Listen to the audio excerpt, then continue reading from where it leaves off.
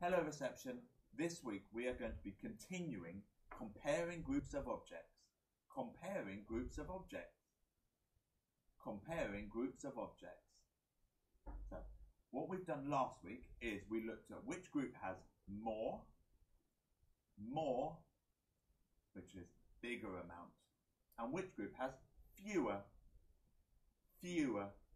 which is a smaller amount.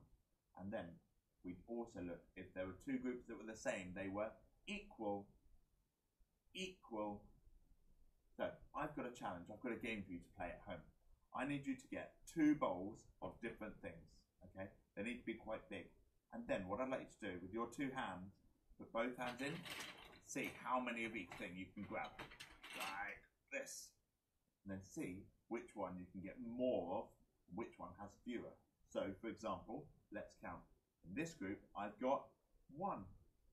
And in this hand, I managed to get 1, 2, 3.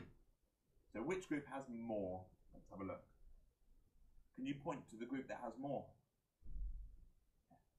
This one has more than this one. And this group has fewer than this group. So once you've had a go with your two hands, maybe you can do the challenge of you picking one thing and your mum or your dad or your brother or sister can have a go at choosing the other one. And you can see who gets more, who gets fewer. Maybe you might get an equal amount, which means the same. Once you've had a go at this, take a picture and ask your mums and dads to put it on tapestry for me.